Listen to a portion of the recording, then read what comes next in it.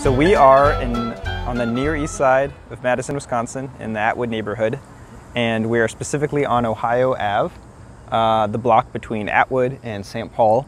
Some local small businesses on Atwood that many might be familiar with.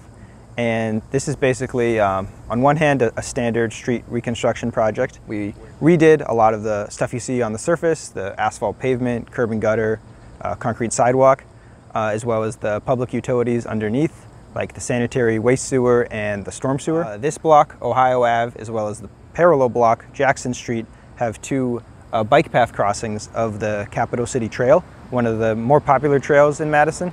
Actually narrow these two blocks of Ohio and Jackson. They were previously two ways, and then we narrowed them to be one-way roadways, Ohio being the into the neighborhood and Jackson being the out of the neighborhood. So by narrowing the street, you shorten the path crossing itself.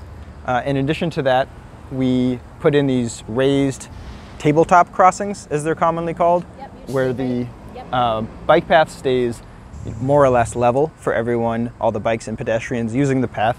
And then as that stays level, you get something of a speed hump for cars coming by, further designating the right-of-way for people on the path, slowing down traffic, making sure that they're stopping and looking for people using the path. On this block specifically of Ohio, with the street narrowing, we were able to widen the terraces on either side.